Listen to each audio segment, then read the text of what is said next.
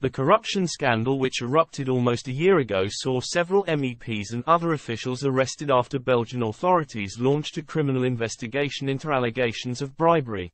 Allegations of corruption leveled against members of the European Parliament in respect of their dealings with Qatar and Morocco are indicative of sloppy standards. A Brussels-based Qatargate relates to an ongoing police probe into various MEPs, including Greece's Eva Kaili and Italy's Antonio Panzeri, as well as other officials.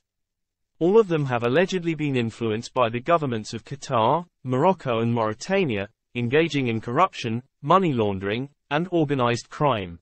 Peter Kleppe, editor-in-chief of Brussels Report. EU, told Express the chaotic situation proved the bloc was anything but prepared for similar Mr. Kleppe told Express.co.uk. It is no surprise to see sloppy standards when it comes to the European Parliament.